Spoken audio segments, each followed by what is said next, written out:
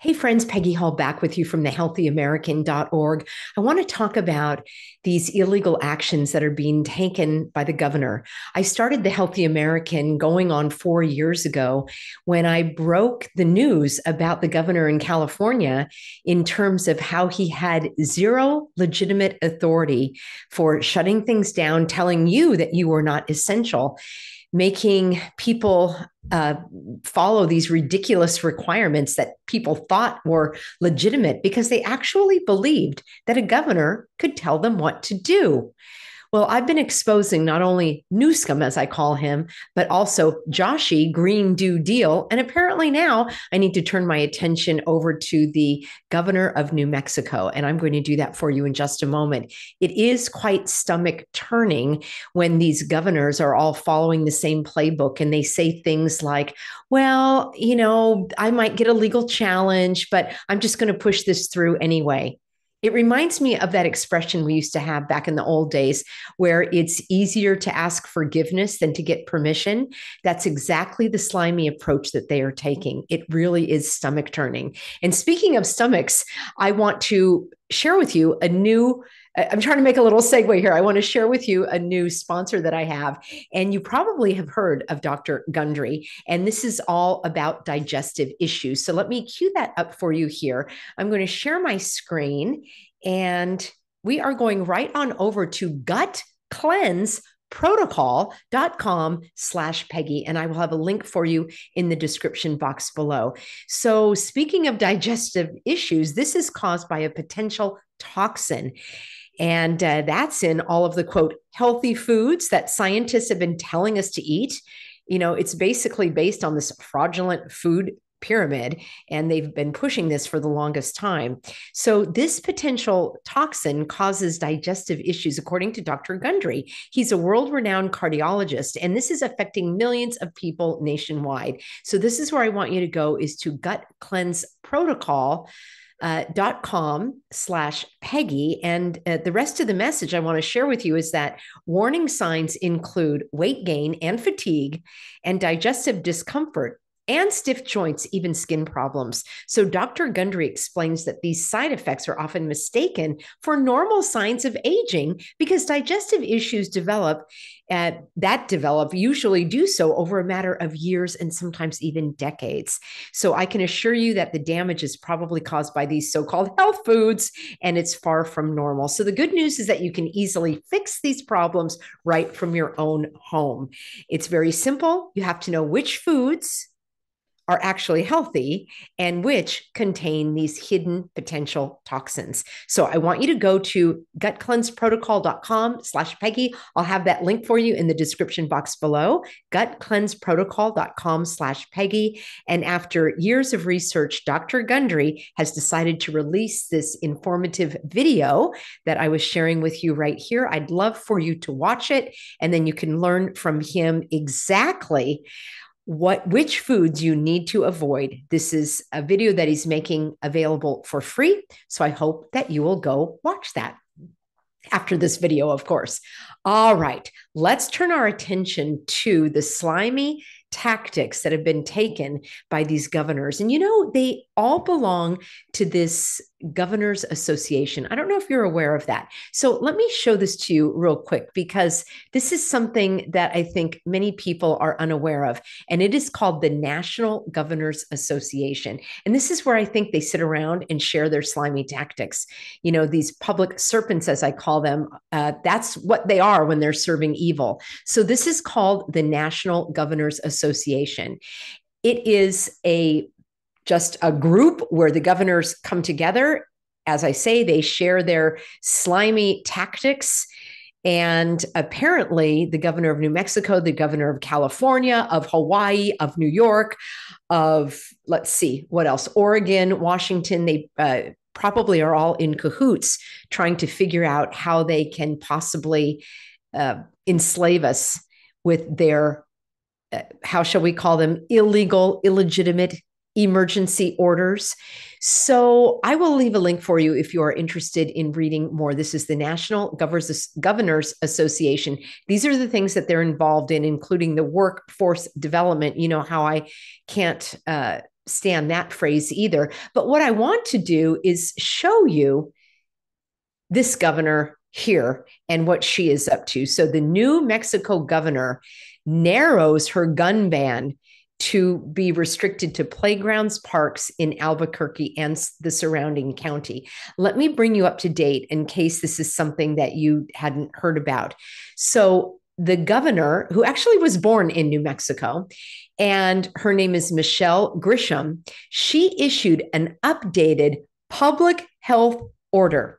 Now, first of all, yes, governors have authority that is given to them by their state constitution. So you need to study your state's constitution.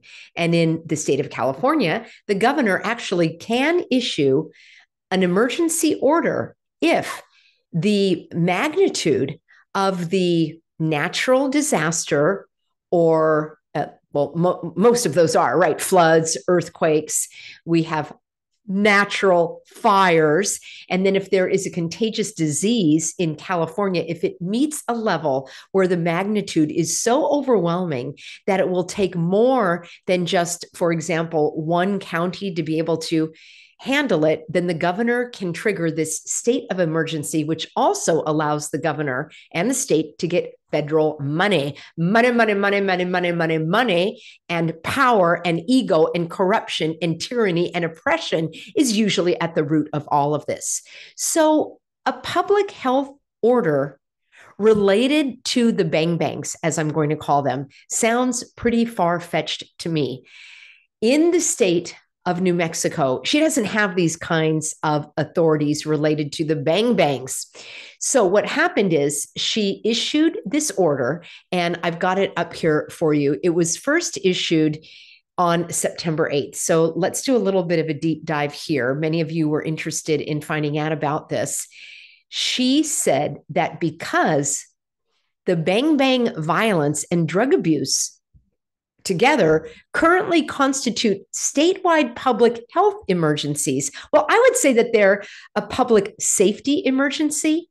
And let me also state for the record that I am opposed to this phrase, bang bang violence. And I'm using my code words because I'm trying to hang on to this channel without having it being taken down or getting a strike, which is why I use my own code words. No, people don't die because of bang bang violence. They die because of either an accident or, sadly, via suicide or through criminal activity because an individual is breaking the law. That's where the blame needs to go, not on the bang bang, and certainly not on the law-abiding owners of those bang bangs. So she said that, or she wrote that she's collaborating with the New Mexico Department of Homeland Security. That's very strange because that's a federal agency, and emergency management, the New Mexico Department of Public Safety. Yes, okay, I agree. This is a safety issue, not so much a public health issue. This is what she just declared, as if she's the queen of the world here and of New Mexico, apparently. No person other than a law enforcement officer or licensed security officer shall possess this bang bang as defined in New Mexico statutory authority. I think that's what that means. Section 30-7.4.1, either openly or concealed within cities or counties averaging 1,000 or more violent crimes per 100,000 residents. Well, gee, I don't think I have my calculator on me, Governor. So if I have the legal right to possess that bang bang in public, and I just don't happen to know how many violent crimes were committed and how many residents of the city, I mean, so the whole thing is absolutely ridiculous. So this was issued on September 8th. All right. As you can imagine, there was a lot of outcry, and here's why. Number one, if the state wants to limit who has the right to possess the bang bangs, either concealed or openly in any city or county or any location, it's not the governor who decides. It's not the sheriff who decides. Who is it that decides? You're absolutely right. It's the legislative body. It's the legislature. In our American form of government, we have three distinct branches. Ideally, they should have co-equal power. They definitely need to be separate. And this is what creates our constitutional republic. You do not have power concentrated in one person, unlike in England, for example, or although they do have a king and a queen, obviously now they have a parliamentary system, but the history was that the power was concentrated in one individual. In the Kingdom of Morocco, that's still basically the case. He can say something, and that is basically law.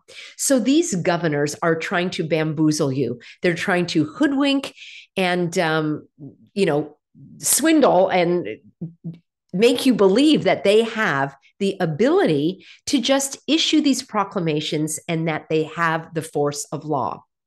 The governor is in the executive branch of government, just like the president is in the executive branch of government. In your city, it would be the mayor is the executive branch. And then you have a legislative body. That is the lawmaking body.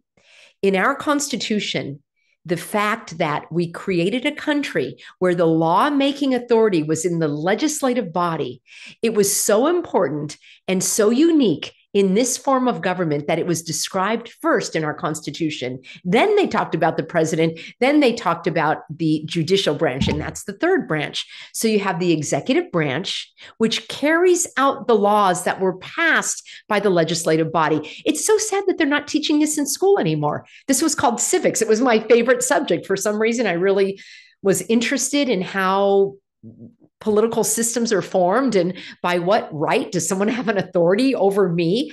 In fact, they don't, as long as I'm following the laws and not harming anyone. So I always had this kind of interesting fascination with political systems, and not just in the United States, but in other countries. And although our form of government is not perfect, it does have principles that I believe are worth fighting for. And one of those is the separation of power. It's also known as checks and balances, so that the power is not concentrated in one branch of government. You've got the executive branch, the legislative branch, and then you've got the judicial branch. So in the judicial branch, you have the courts, you have the prisons, you have the sheriff, you have law enforcement. And ideally, the courts are where we bring our disputes, such as this governor just making a law through an executive order. That's not legal. So there was an immediate legal action taken in terms of having a court put the brakes on. And that's exactly what happened. So let me just tell you about that, because I made a couple of notes about that. So what happened is that, let me find my notes here. There was a federal judge who blocked part of this public health order that suspended the right to carry the bang bangs in public across New Mexico's largest metro area.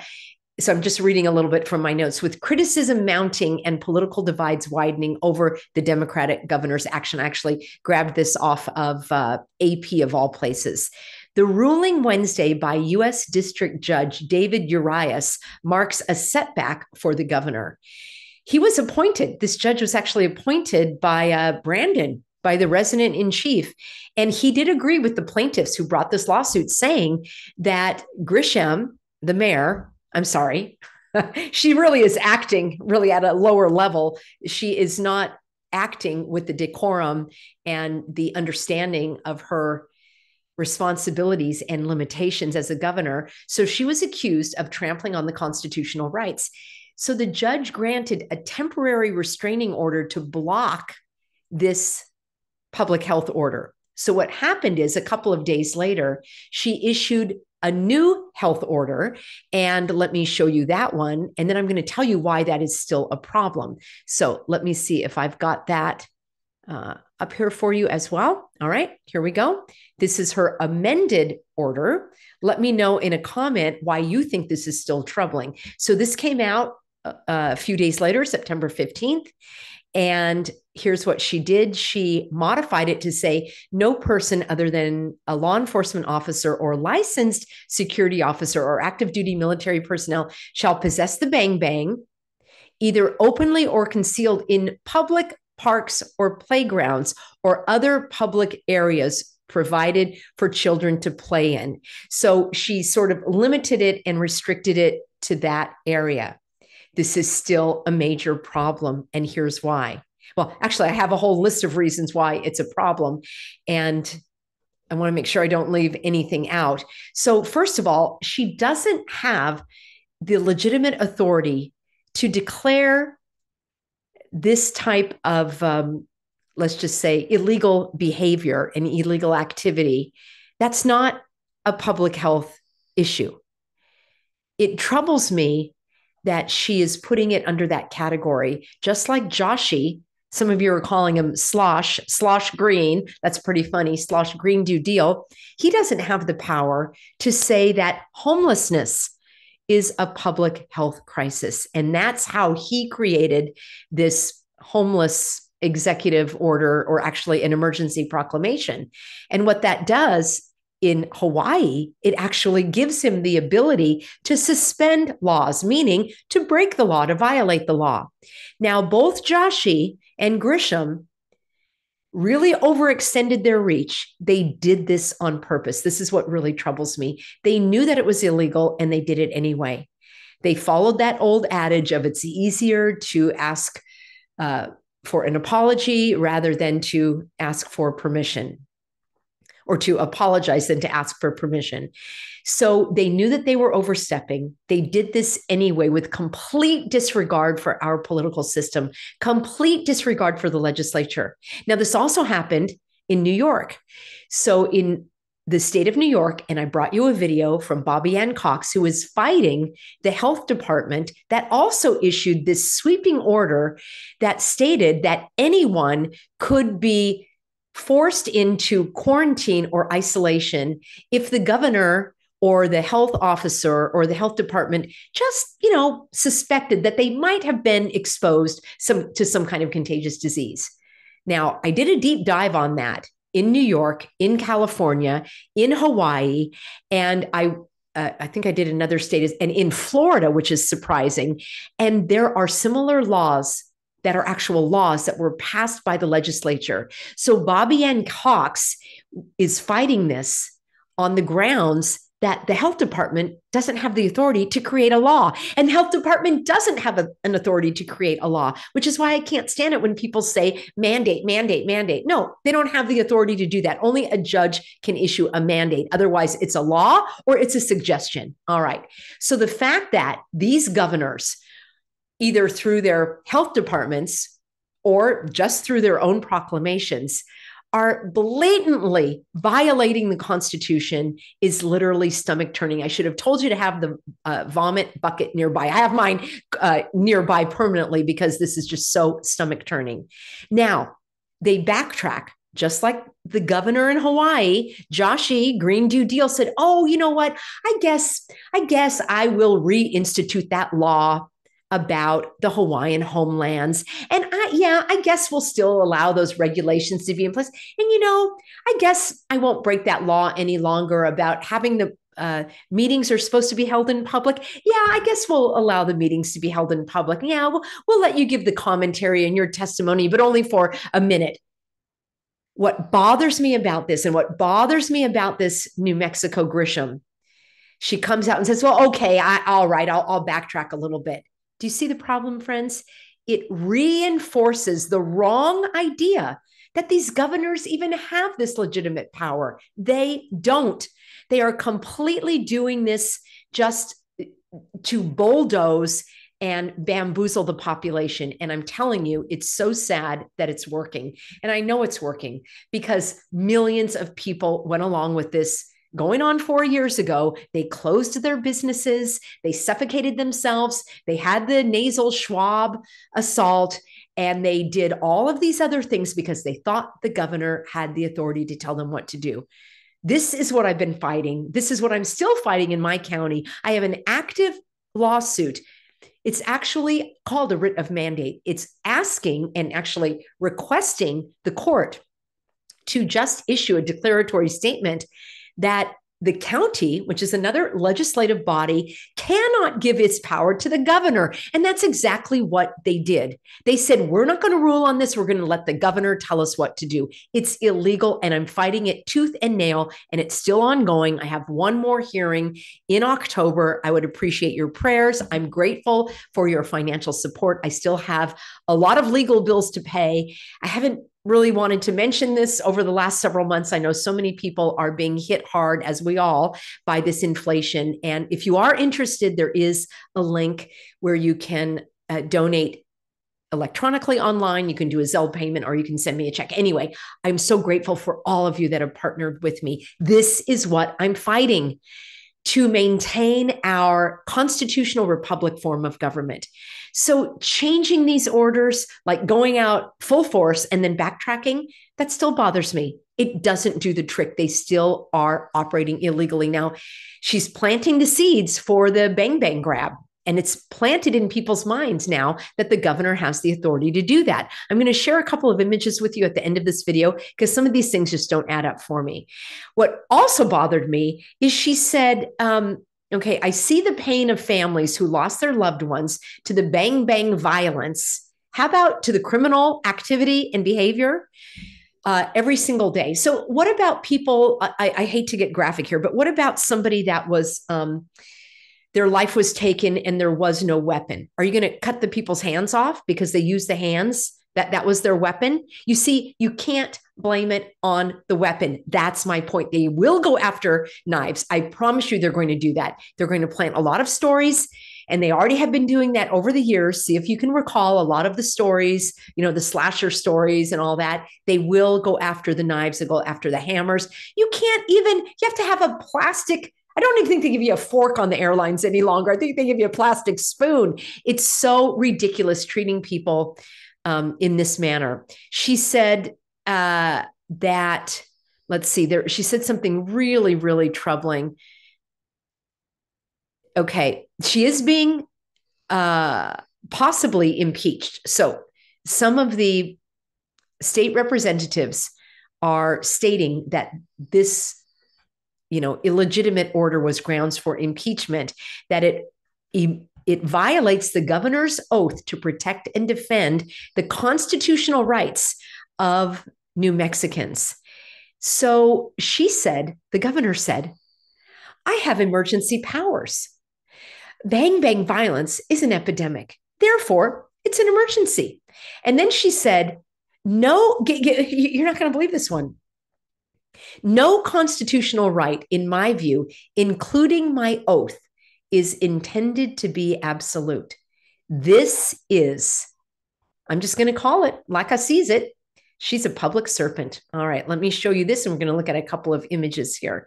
So this is the public serpent who is trampling on the rights of New Mexicans. And it is not limited to that, because it sets the stage for this narrative that governors have the right to just issue these emergency proclamations whenever they feel like it. So she did it. Newsom has done it in New York, and of course, notably in Hawaii. Now, I'm going to show you a couple of images, and I just want to give you a little.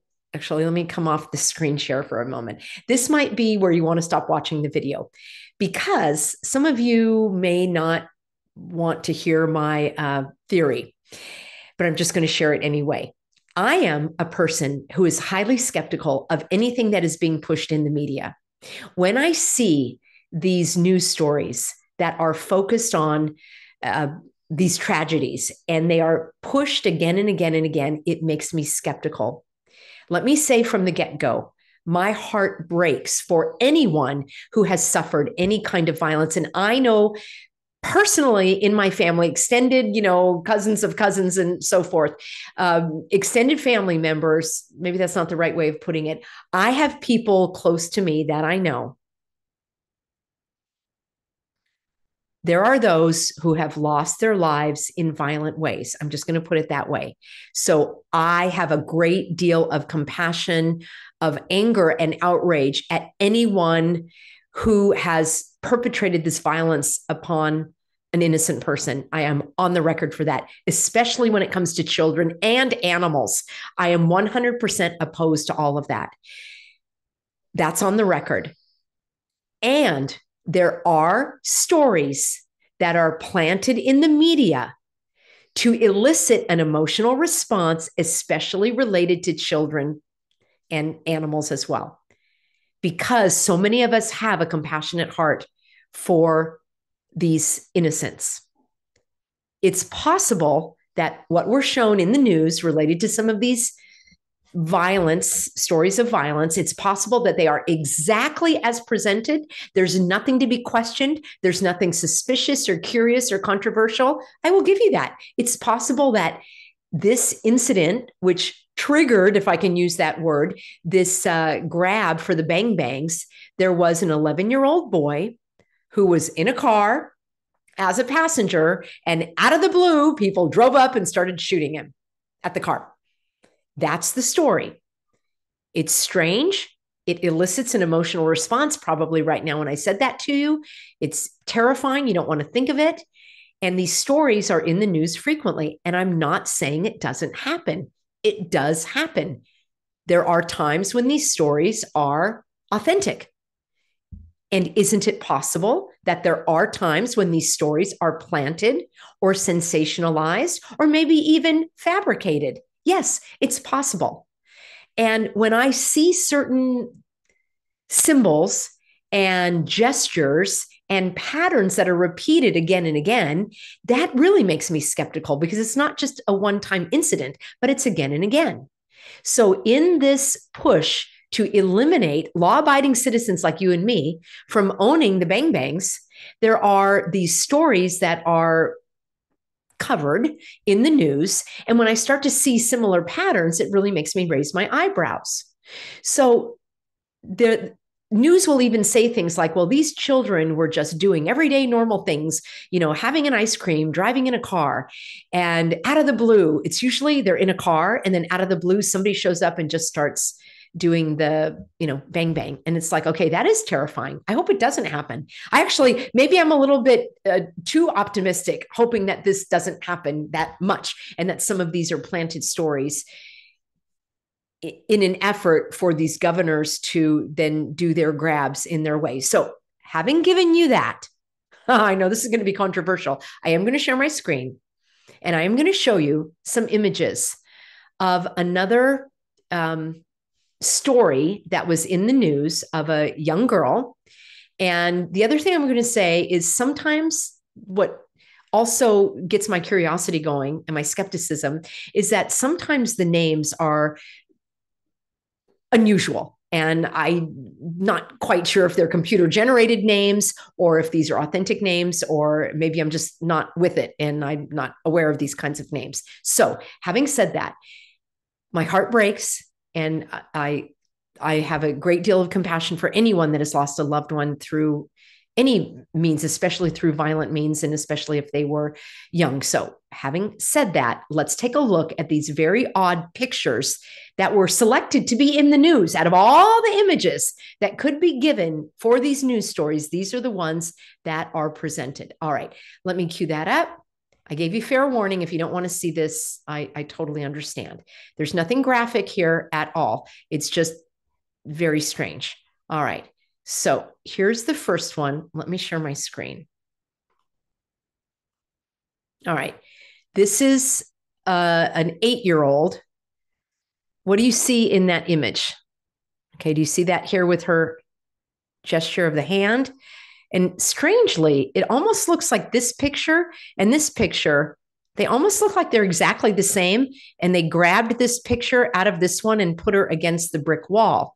Now, for those that understand the link of the bricklayers, I'll just put it that way, the secret societies, and how that is a symbol often to indicate to people in the know that this could be a false narrative. So you see the fingers again, you see it again, you see it again. Okay. Secoria, a very unusual name. Out of all the images, and I did a whole internet search, I had this in my file because I thought it was so strange from some time ago. And I thought really interesting. Now let's look at the little boy whose incident was said to kick off this. Oh, well, looky there. Now, he's 11 years old, they said, 8 and 11. Fernando, actually, that's not, the boy was Froyan, which also quite an unusual name. And there he is again. All right. So I find that quite strange. And unless you say, well, you know what, Peggy, all the 8 and 11-year-olds are doing that. Well, we'll just do a little search on Giggle to see what other 8 and 11-year-olds are doing. And before we do that, I'll just leave you this image. Here's a little bonus image. Let me know if you know who these guys are, these boys. Yeah, you might know who they are. All right. That was just a little extra. Okay, let's do this. I like to get your critical thinking skills going, friends. I think that's very important. So what I'm going to do is just, let's say, 8-year-old, I don't know, wins a contest or something. Let's just take a look and see how many 8-year-olds we see doing that same gesture. Maybe it's something 8-year-olds do, and I'm not with it. Okay, I don't see any. I'm just doing a Giggle search. I don't see any 8-year-olds doing that. No. How about 11? Maybe 11-year-olds do it. So to me, when I see that those are the images that are released by the news on these very, very sad, does this boy have it? No, he's just waving, on very, very tragic circumstances. I'm just doing a random Giggle search here. I don't see any 8 or 11-year-olds doing that gesture. Or she had a little thumbs up. When I see that, it gets my curiosity going and my skepticism going. And ideally, those children are fine. And I don't even know, maybe they're computer generated images or something. And I could be off base. And my heart and prayers go out to those if that's the case. But I think it's very strange that those are the images. This is the kind of critical thinking that I do when I'm looking for patterns and looking to see what is being pushed in the news. I'm going to end up by saying this, friends. The bottom line is control. All right. The public servants want to rule over you. And in our system of government, which has been corrupted, oh my gosh, over the many, hundreds of years, it has been corrupted. But now there's an all out, like last ditch effort to just go for it, to go for the bang bangs, to go for your ability to move freely, to live where you want to own a home, to own property, to drive a car, to have a gas, natural gas powered dryer. They want to control your electricity. It's all about control. And they're going to continue to push these news stories. And even if they have happened, they're going to sensationalize them, which I also think is despicable. So I'm going to be covering this story. And I will bring you any updates that I hear about. And I want you to also be on guard in your state when you hear about these emergency orders under the guise of public health. I've said it before and I'll say it again. There's no such thing as public health. There's individual health. There's public safety. There's public sanitation. So if this governor in New Mexico is so concerned about the safety in the streets, then why doesn't she work with the legislative body? Why doesn't she, work with some key senators or assembly people in her state, and they can draft some legislation that can then be taken, it can then go through the proper channels, and she can sign that bill into law, but she cannot just make this on a whim.